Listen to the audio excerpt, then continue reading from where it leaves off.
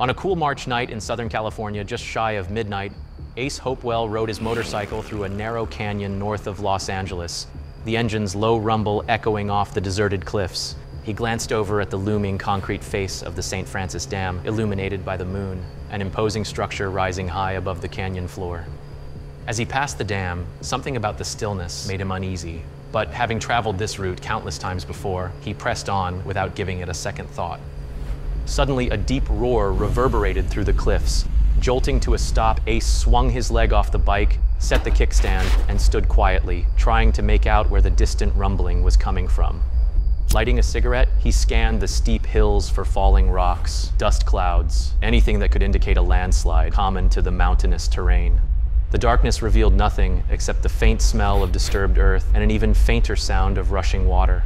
Assuming he was out of harm's way and that the noise was from a landslide elsewhere, Ace felt relieved. Still, something didn't sit right with him.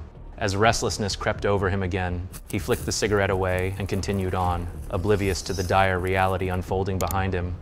Moments after Ace passed by, water began surging over the top of the weakened dam, tearing cracks wider with each surge. Chunks of concrete broke free, collapsing down the dam's facade and littering the valley floor below. Soon, the full weight of the dam gave way, crashing downward and unleashing a rising, unstoppable flood barreling toward thousands of unsuspecting, often sleeping families below.